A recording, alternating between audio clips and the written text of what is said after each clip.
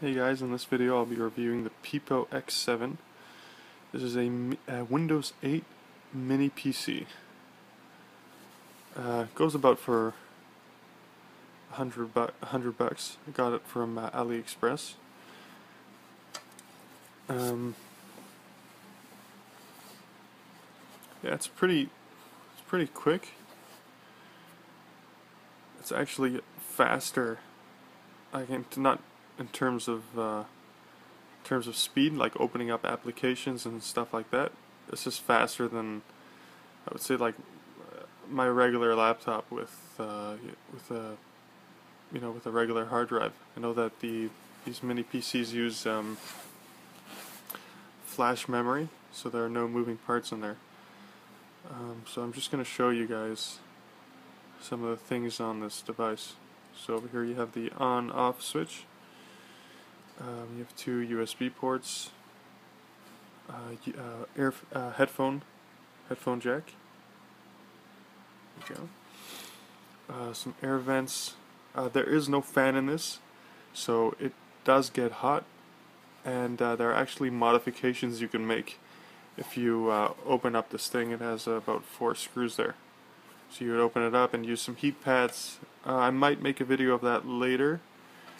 We'll see based off the demand for it, but there might be other YouTube videos of other guys doing it. Anyway, here's a TF card slot, micro SD, another 2 more USB ports, very convenient, HDMI port, Ethernet, and there's the power port. And you got some vents on the bottom here. See, there's the PIPO X7, and there is the Wi-Fi antenna right there. Pretty stiff. It's good. Anyway, I'm going to show you guys a I'm going to show you the operating system and how fast everything moves and everything like that. Yeah, I'll be right back. Okay, so I'm going to start it up now. Hold the button for 3 seconds. And let's see how fast this thing loads up. Yeah, there's the PIPO logo.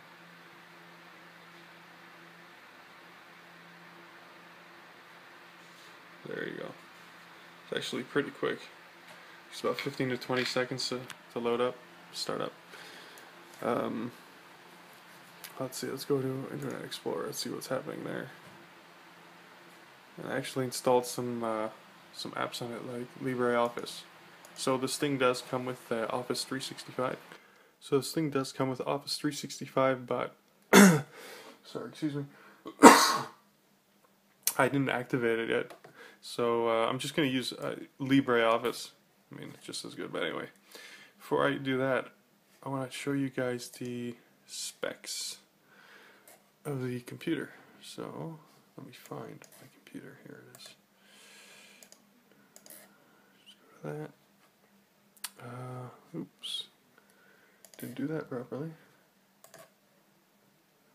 So it's an Intel Atom CPU Z3736F running at 1.33 GHz. I believe it is a turbo boost to 1.8 or 2.2. I'm not sure. I need to check that out. 2 GB of RAM and a 32-bit operating system. Those are the specs. And now I'm going to show you how fast, let's say, Chrome loads up. And then I'm going to take you to a website just to see some of the speed, how fast everything is. Okay, so it's asking me to sign in. Let's go to msn.com.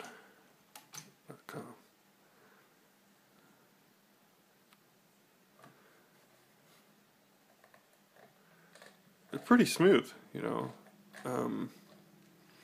This thing runs YouTube videos, 1080p, no problem, no stuttering whatsoever.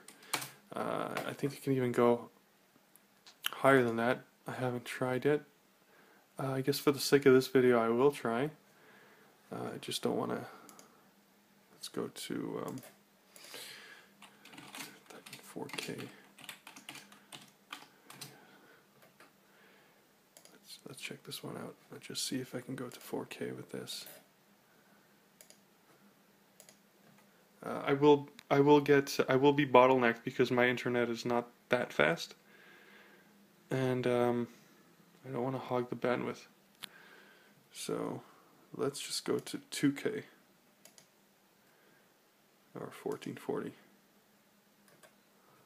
Let's see how that's going to work out.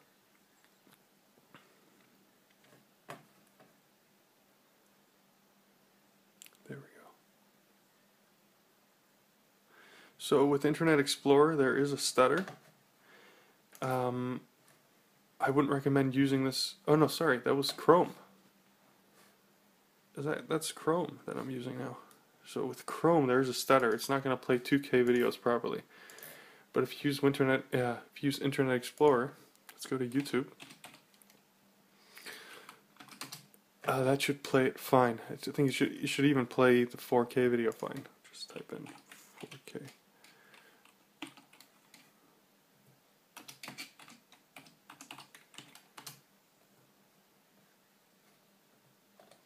Getting different results with that. Let's go to the 4K, and you know we'll just go to 1440. Okay, just to get an idea.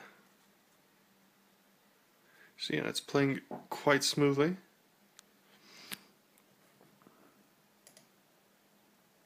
I guess it's a time lapse. So with Internet Explorer, this thing runs really smooth. I don't know why Internet Explorer is faster. I don't know why it's more fluid than Chrome. I guess Chrome they're just getting lazy or whatever. But the system is really, really good. I'm really happy for it, and I will be using it as a rental PC. So anyway, guys, I hope you enjoyed my review of the PIPO X7, and for $100, I definitely recommend this mini PC. It's a great entertainment system for your big screen television, or if you just want to use it for a personal computer. Definitely recommend it. If you found this video helpful, please give me a thumbs up. Anyway, until next time.